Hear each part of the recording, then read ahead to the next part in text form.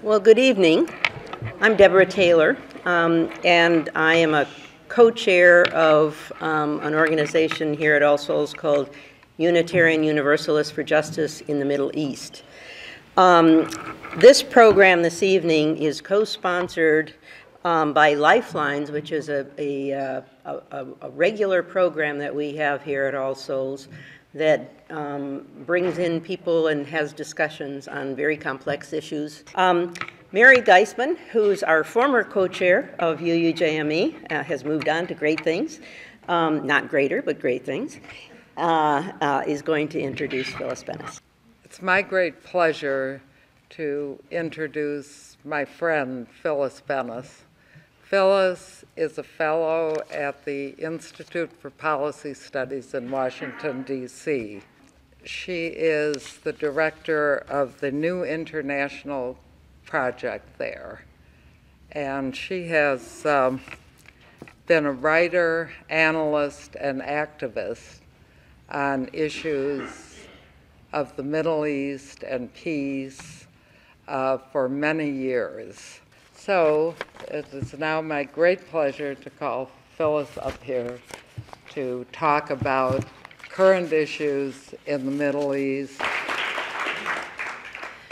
Well, thank you all. You know, when we first talked about how to frame tonight's discussion and presentation, we were sort of talking about it in kind of two parts, that there would be stuff about the Arab Spring and then sort of how does Israel-Palestine fit into that. And that was a couple of months ago. Things have gotten a whole lot worse. So what I thought I would do is talk a little bit about sort of the framework, what we're looking at in the region right now, what the challenges are, and they are enormous, but not try and go into too much detail. Just so all of you know, I'm working right now on a new primer. That one's going to be called Understanding ISIS and the New Global War on Terror. And it's due to be published in April, and of course I haven't finished it yet, so I'm very late, just to say. And then I would talk about sort of what are the developments in the Israel-Palestine side of things, what's going on at the UN, the International Criminal Court, that whole range of issues. And then we'll have a discussion. We'll talk, right? So the State of the Union, I wasn't expecting very much about foreign affairs in general and not about the Middle East. I think President Obama is going to really keep the focus a lot on the economy because he thinks that's where things are going well. I'm guessing he didn't see yesterday's announcement by Oxfam. Did you all see that new report? It's really shocking, not surprising, but shocking, that 80 people in the world, 80 people, you know, half of you all, have enough wealth to match all of the wealth owned by the bottom 50% of the people in the world. And next year, 2016, the 1%, you all remember Occupy and the 1% will have as much wealth as the 99%. Not only unemployment, but inequality is on the rise. And yet we're going to hear tonight, I promise you, that the state of our economy is good, that we're on the upswing, because Wall Street is on the upswing. And that's the big problem. We are going to hear a little bit, I just got an advance copy of parts of the speech, and we are going to hear just a little bit. I thought there would be a little bit of Je suis Charlie, there would be a little bit about what happened, the horrors of what happened in France 10 days ago. I think we're also going to hear a little bit of a request from the President. He's going to request from Congress that they draft and pass what's known as an AUMF, an authorization for the use of military force.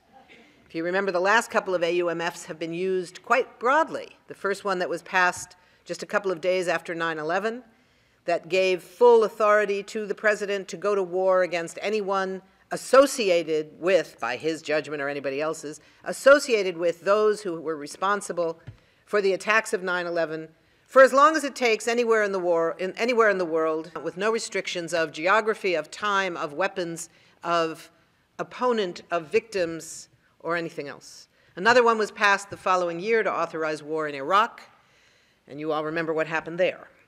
And now that it's been several years that President Obama has been relying on these earlier authorizations to go to war in a completely different environment against completely different people, different organizations, in a different era, he's now saying, well, I'd like Congress to come forward with a new authorization. I'm guessing they will do that. I don't think we're going to hear very much about Israel-Palestine. I don't think we're going to hear about the war in Syria. I don't think we're going to be hearing about, we may hear a little bit about how ISIS is on the run. I wish that were true, but unfortunately it's not yet true, and at this rate will never be true because what the U.S. is doing is making things worse, not better in many ways. I don't think we're going to hear much about the Iran negotiations, which actually is something that President Obama could legitimately brag about. But unfortunately, I think he's going to see it as not something to brag about, but as something to be ashamed of, and so he's not going to talk very much about it. He's also going to not talk, well, he's not going to talk about a whole lot of things. That's part of the problem. You know, what we saw in Paris 10 days ago, is it 10 days? Almost 2 weeks. It seems, it's only been a few days. I mean, it seems like it's been forever, is very much, again, the wars that we wage around the world coming home. It doesn't happen very often, but when it does, it's shocking, and it's brutal, and it's something that we have to take very seriously. We saw in the early periods of the Obama administration a president who was elected and who campaigned on the goal of ending wars. I'm going to end the war in Iraq because it's a dumb war, he said. He said, I'm not against all wars, but I'm against dumb wars. I'm against stupid wars. That's a pretty good position. He said, I'm going to pull our troops out of Iraq. And he did. Under duress, he actually tried not to. He really wanted to keep a lot of troops in Iraq, but the Iraqi parliament was having none of it because to keep U.S. troops in Iraq, you have to give them complete immunity from being held accountable for any war crimes. The Iraqi parliament wasn't prepared to do that anymore. They had done that for years, and they were saying, enough is enough. We don't need this anymore. If you can't keep your troops from committing war crimes, take them home. And so President Obama brought them all home. That was a good thing. And now they're back. 3,000 more on the way.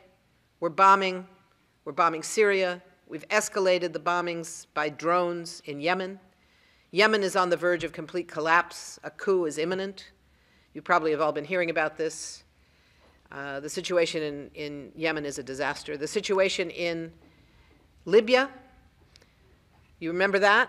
Where many people said, it's not going to do what you say it's going to do. This is not about humanitarian protection. This is an excuse for regime change. No, no, this is only to protect civilians. Well, guess what? Guess how long it took before it changed into regime change? And guess what happened after regime change? Disaster. This is what we have facing us today. The situation in Libya is a nightmare for people who live in Libya.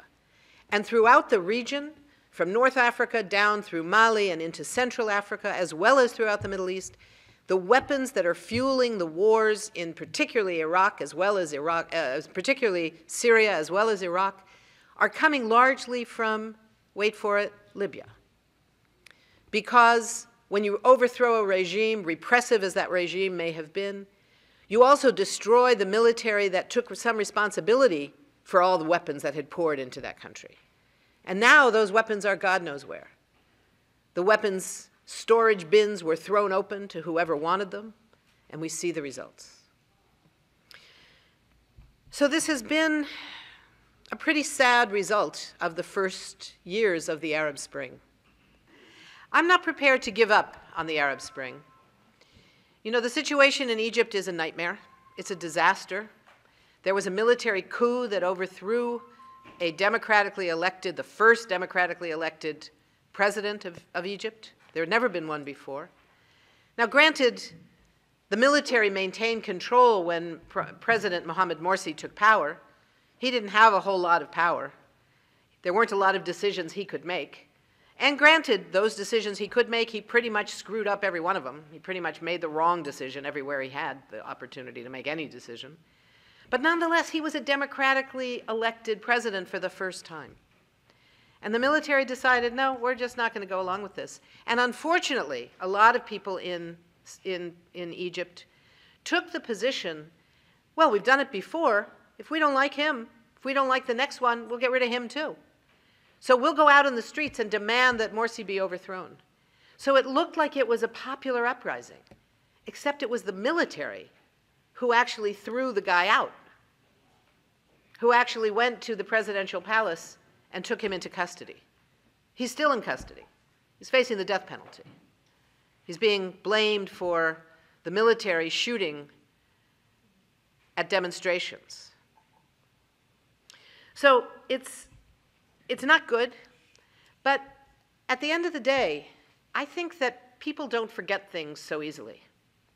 I think that in Egypt, there are plenty of people who came into Tahrir Square saying, we want to claim our rights as citizens for the first time.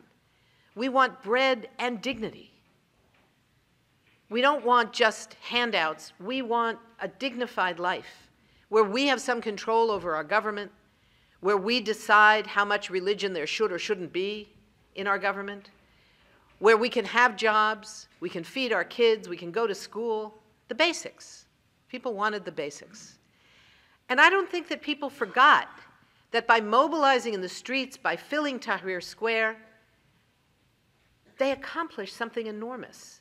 There's a great film you're going to be able to see in a little while. It's called We Are Many.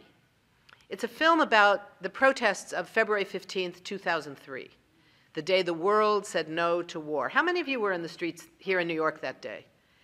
There were somewhere around 500,000 people on First Avenue, not far from here, right in front of the UN, and it extended for blocks and blocks and blocks up into the 70s, into the 80s. We couldn't see anymore how far it went.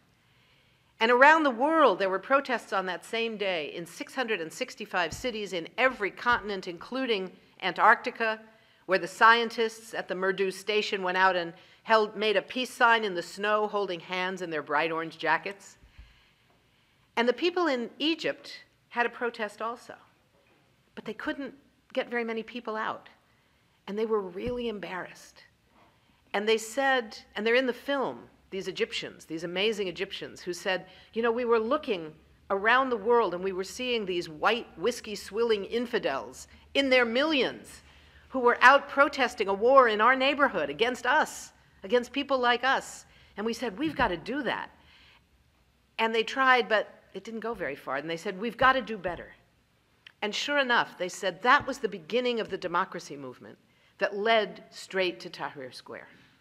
So I don't think things are over yet. I think it's going to get better in Egypt. I'm not so sure when. I don't know what's going to happen in Syria. I don't know what's going to happen in Libya. Right now, anything is possible. You probably all heard the news yesterday. The Israelis were shelling in the Syrian-controlled Golan Heights, not the Israeli-occupied part of the Golan Heights. And they killed 6 Hezbollah fighters, one of whom was the son of the great martyr of Hezbollah who was assassinated by the Israelis in 2008. And they also killed an Iranian general who was there. And it turns out that this general was a close colleague of the supreme leader in Iran, Ayatollah Khamenei. That means that there's going to be enormous political pressure on the government in Iran to respond. There's going to be enormous political pressure from their base on Hezbollah to respond.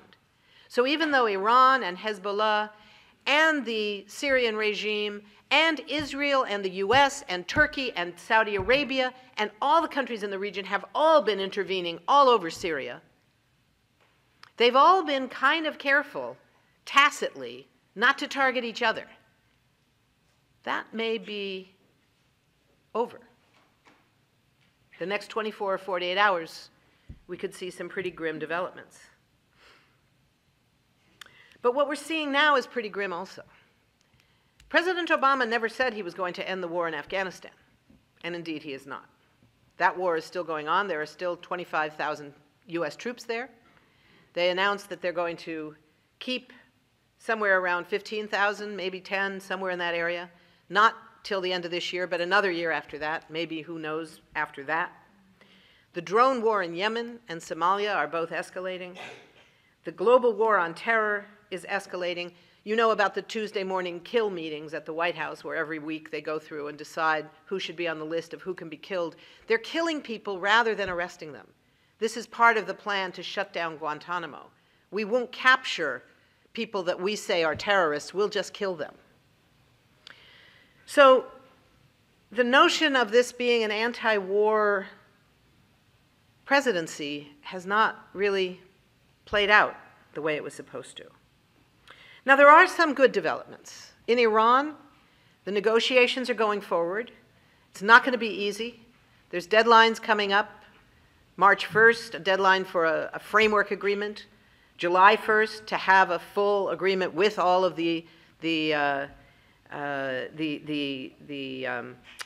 details of how it's going to work are supposed to be figured out by then.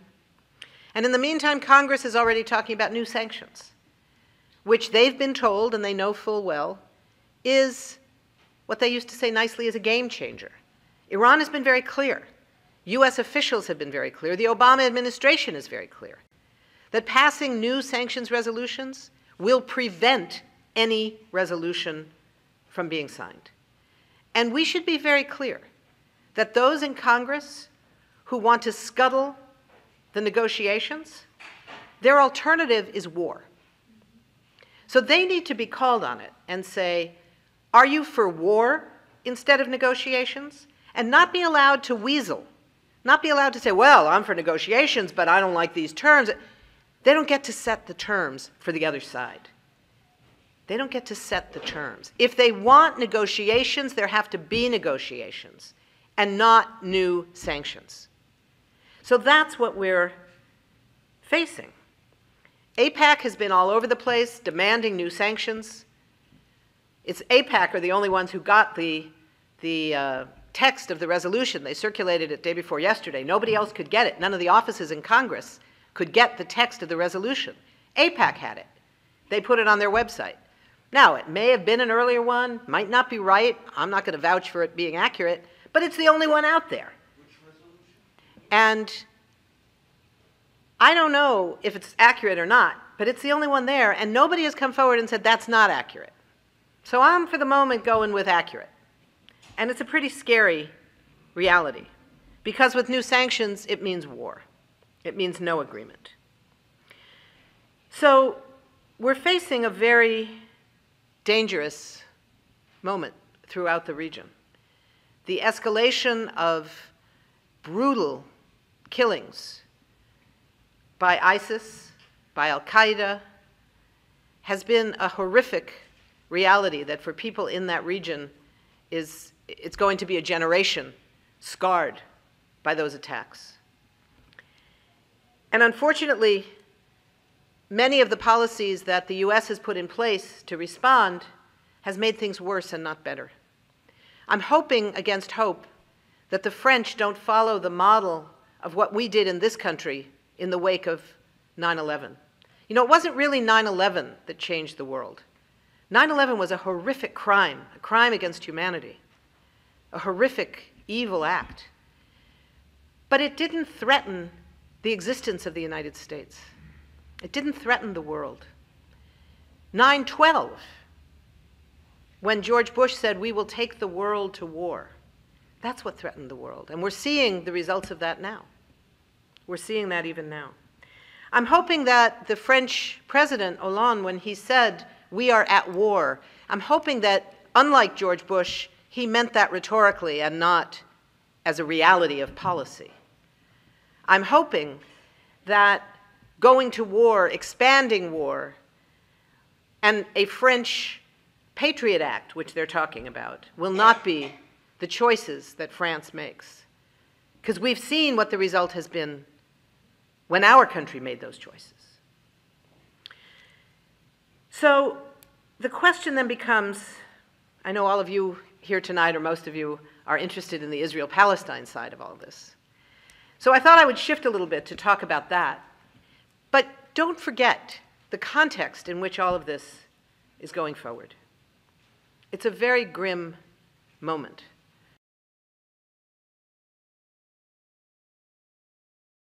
You know, there's a debate going on right now at the McCain Center in Washington. They're having a debate, I think tomorrow or the next day. And the question they've posed is, should the U.S. do more in Syria about ISIS, something like that? And I found that an astonishing question, because it doesn't say anything. The implication is more means military.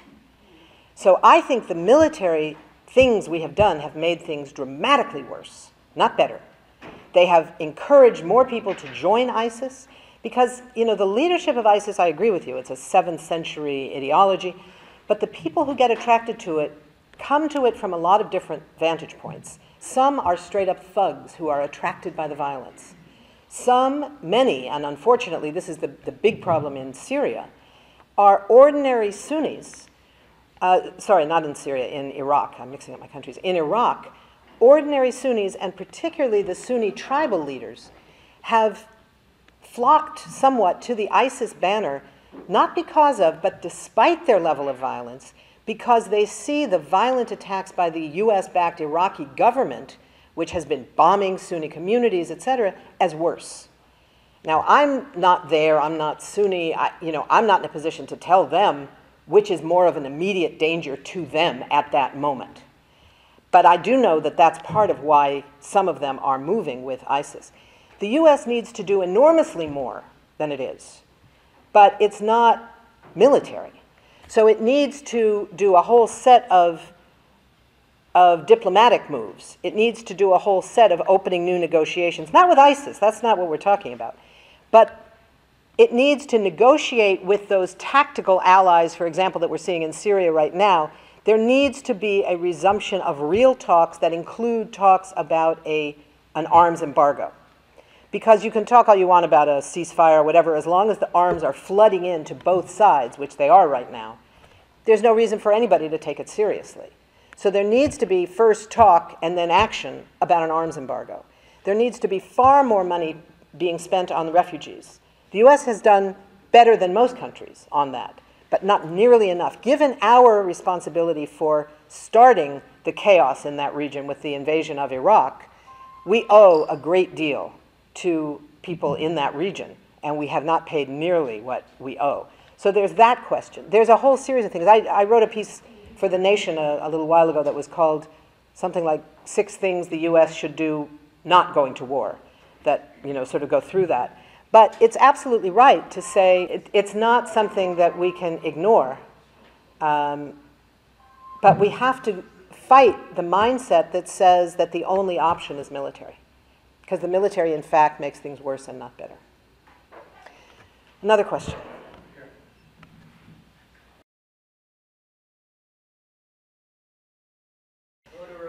Well, I think there are many companies that profit from war. We could start with those that produce the weapons, General Electric, General Dynamics, Lockheed, etc. There's the ones who produce the infrastructure for Israeli occupation, like Caterpillar and Motorola and some others. There's lists of corporations that do evil around the world that are far greater than 5. There's thousands of corporations that are directly responsible for some of these wars. And unfortunately, they have far too much influence in the United States, in our Congress, in the White House, and in the Pentagon.